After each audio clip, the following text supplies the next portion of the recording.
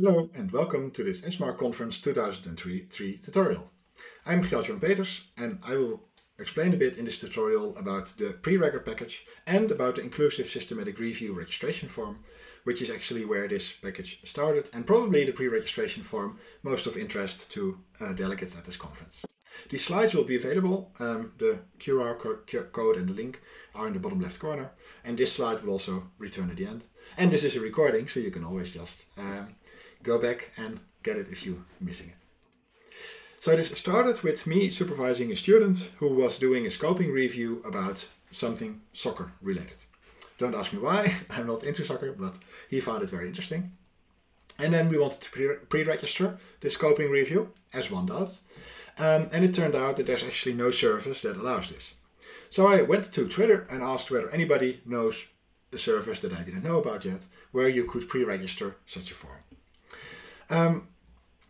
It turned out that actually there wasn't yet, but in the process, as it got retweeted and a bit more people responded, I met Nicky, who had the same situation.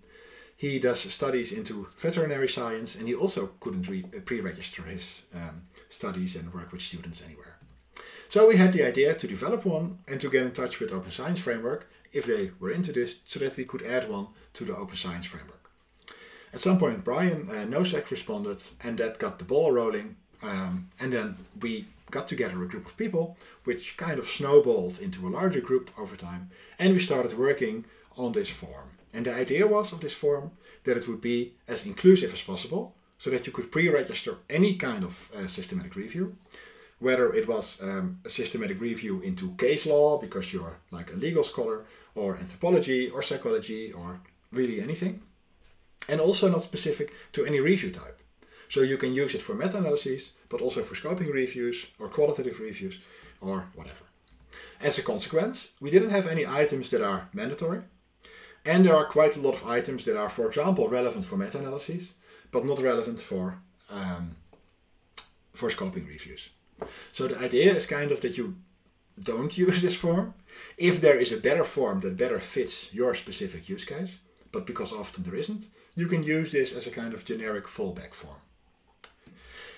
So we posted it on meta-archive preprint. You can get it at this short-doi G5FJ. This link will also return later on if you want. And that was that. But in this process, I kind of started thinking about this process and the fact that it was necessary and possible. And I realized that this is actually one of the problems of the current pre-registration landscape. As you can see here, this is, of course, the pre-registration landscape. And in this pre-registration landscape, there are some pre-registration providers. For example, clinicaltrials.gov for RCTs, randomized clinical trials. Of course, Prospero for health-related systematic reviews. There's the Open Science Framework for lots of different pre-registration forms. And because of this landscape, the typical pre-registration workflow is that researchers select a provider, they go to their website, they create a new form, they fill out the items that are there, they submit it, and then it's stored in the provider's database. It's published, maybe after an embargo, on the website of the pre-registration provider, and then it's shared in an article or a website or some other means. I realized that in this process there's some room for improvement. One of those, I think the most important ones, is to democratize science and to make it easier for everybody, regardless their ontological, epistemological, methodological perspectives, to create a pre-registration form that fits their use case well. In addition, I think it's important that pre-registrations, as much as possible, are machine readable and can easily be improved or imported and updated or reused. And since I use R, and I expect a lot of people at this conference also use R, I thought it would be nice if you can integrate pre-registration in your R Markdown based workflow. So that's why I started creating preregr. So starting from the beginning, this is an example of two pre-registration forms into qualitative research. And for qualitative research, there's the concept of saturation, when a researcher thinks they have enough data and they will stop data collection. This is one pre-registration form for qualitative research. And here they kind of enforce, they kind of mandate a specific definition of saturation. They follow Fuchs and Nash of 2005 and they say that is what saturation is. But there are different definitions of saturation, as always. And this other pre-registration form for qualitative and quantitative ethnographic studies allows the researcher to specify their own definition for data saturation. This means that it can make quite a difference which form you use as a researcher. We know that actually this diversity in ontological, epistemological and methodological approaches is actually beneficial. Science approaches or progresses faster if there is more heterogeneity in how people study things, because there is no one single correct way. From this perspective, of course, it becomes a bit problematic that there are only a few forms available.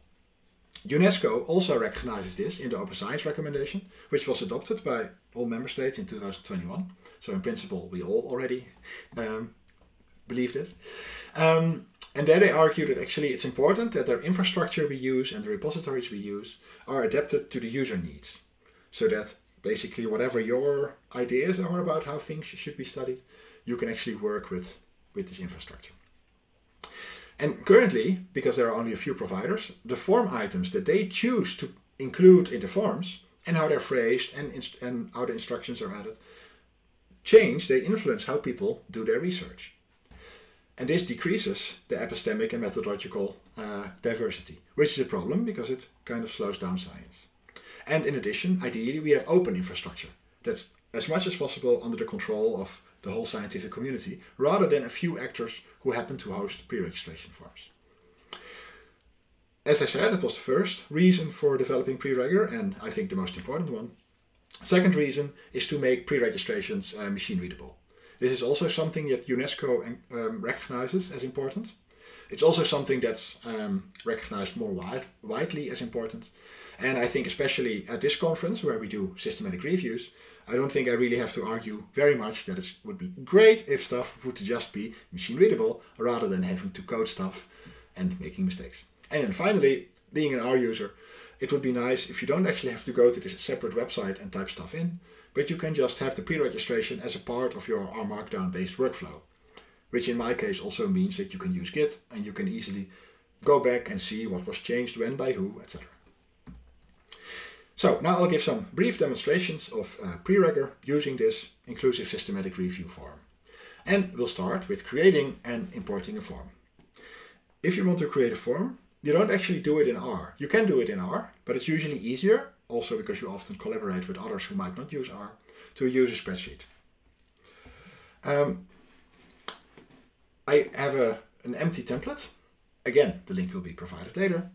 And this template allows you to specify the pre-registration form's content. So not the content for a study. You're not creating a pre-registration. You're creating a pre-registration form. So you have some metadata, the title of the form. For example, you could say there's an ESMARC pre-registration form, the name, the date, etc. Then there are some instructions you can add, which are available to people who complete the form. There are the form items, of course. They have a section that they're placed into. You can see those here in the third worksheet. So the sections have like an identifier, a label, and a description. And items have referred to their identifier, to their section with the identifier. They also have an identifier themselves, and they have a human readable label and a description. So basically, this is quite easy for most people, also not too IT savvy people and not too R minded people, to edit, and they can actually specify their form's content here. Then, once you did this, you can import it into R. So this URL is just the URL from Google. If you click on the address bar, you can copy it. You have to make sure though that it's available to everybody. So it has to be, you have to use the share button to make sure that it is viewable by everybody. Then, once you made it viewable by everybody, you can import it like this. So now we're importing it, and now we have it available in R. And we can view the content here. As you can see, there's not actually any content yet. If we would now edit the spreadsheet, I won't do that because of time, but if we would edit the spreadsheet and import it again, then whatever we change would be visible here.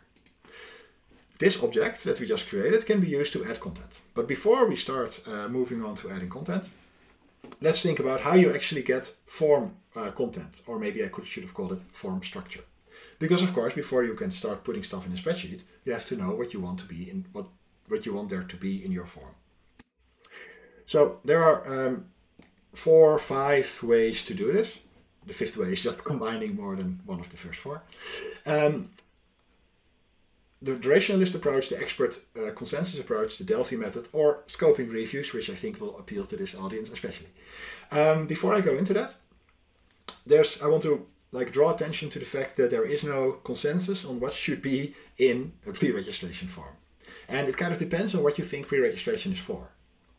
So John McVitie's here wrote about pre-registrations, and he argues that it should be used for all social science research activities, and you could extend this to saying that it should be used for all research science activities.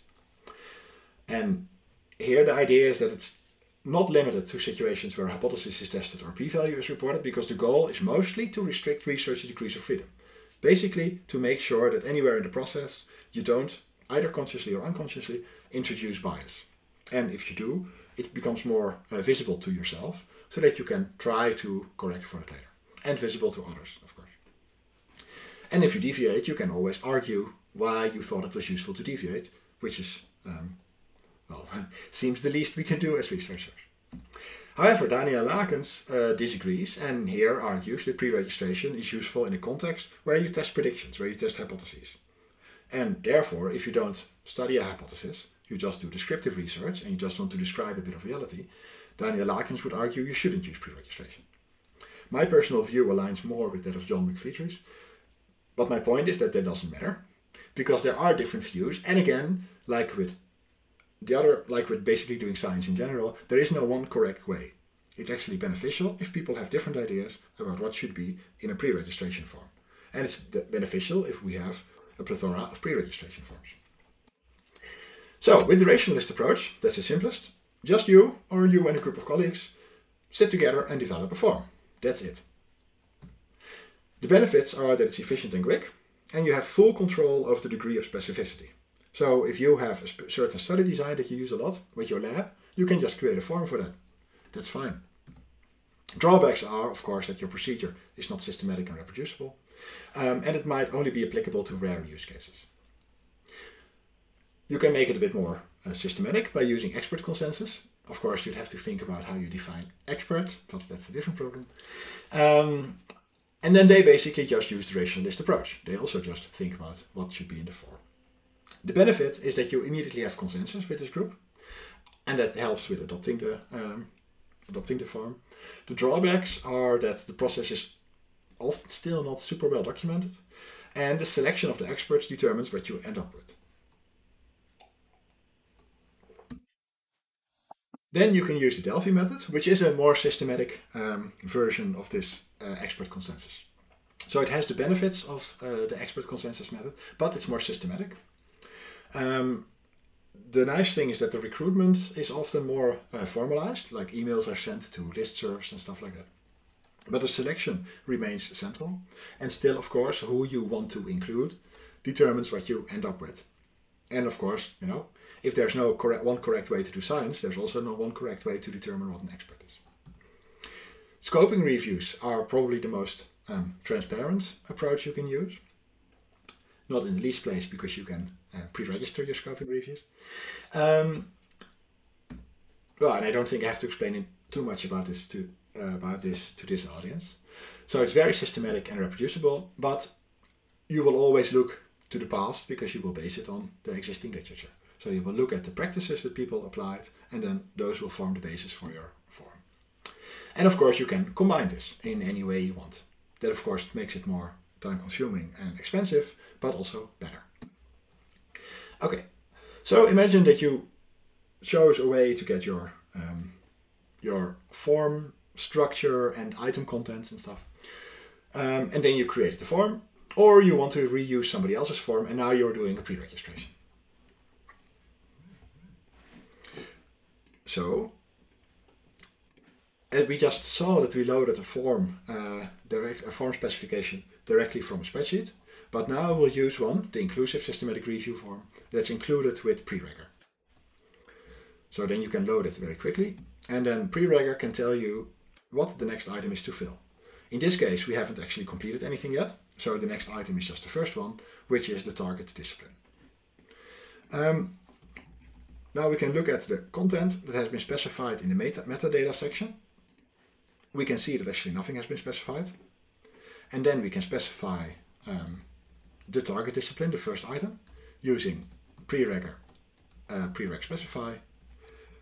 Basically, you pass the object that holds the pre-registration, and then you use the item identifier and the content to specify what you want to add. And then you store the result again in an object, usually the same object.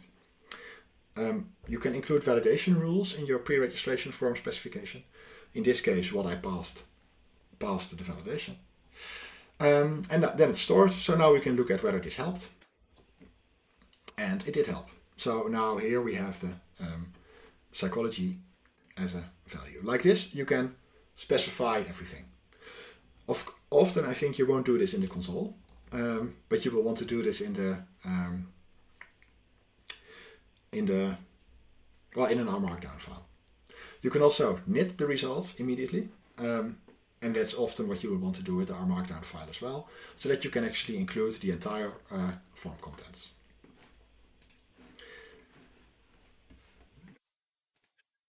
Okay, so that's how you initialize and fill a form. As I said, that's usually not what you want to do. Usually you want to write an R Markdown template. And for that, I'll show some examples from Nitro. Nitro is actually from a bit of a different R package that's not completely done yet, meta-before. Meta-before is mostly intended to help you with extraction. It helps you specify how information should be extracted, and then scalably and transparently extract data in a way that can be combined with data from other studies. This is accompanied by this Nitro, which is a narrated illustration of a review outline, which is an R Markdown file. And in this R Markdown file, there are already the commands to generate a pre-registration template using the inclusive systematic review template, which then writes it, an R Markdown template, to pre-registration auto-generated, which you then rename to something else. In this case, we use preregistration.rmd, because of course, otherwise, if you accidentally run this again, you override your specified pre-registration stuff. So if you run this command, this R Markdown file is created, which looks like this. And this R Markdown file contains, that's the first chunk here, contains the entire form specification. That's all the way at the bottom, so that is not in the way. But it's loaded first. And then it initializes this form that has been defined in the R code at the bottom, that's loaded at the top. Then here, it shows the information that was specified in the pre-registration specification. For example, these are the instructions that are added in the instructions worksheet that I showed earlier. And then it has a sequence of chunks for every item. So basically you can just fill those out. Here is the target discipline, so you can add the target discipline, you can add the title, you can add the authors, etc. And here are the name, the human readable name, the label, and the instructions for every item. So for tasks and roles, describe the expected tasks and roles, blah, blah, blah. So you can give this to students or to collaborators and they can just fill this out. This can be rendered, of course, to PDF, but it can also be rendered to HTML. And if you render it to HTML, or you include it in an R Markdown file, then it also includes the form and the form specification and the data as JSON. So you can look at that at the pre-registration, preregr package down website. You have this where you can see how you can import the pre-registration or a pre-registration form from embedded JSON from a URL. This is, for example, the vignette for creating a pre-registration form, which is also here. That's this one. And that also includes an example of the created pre-registration form, which includes the pre-registration form specification as well as the data as JSON, which is imported here. And then here you can see that the content has been imported properly. These are the links that I promised earlier. I'll move on from this slide because this is a video. And that was actually it in terms of what I can do in terms of showing preregr a bit and explaining a bit why it was created and the form itself. So I would say go visit either preregr.openscience or the DOI for the form, the Inclusive Systematic Review form, and then go play around with it. And if you have any questions or issues, you can mostly find me at Mastodon. I am technically still at Twitter, but you can also email me, although Mastodon probably works best. Thank you very much.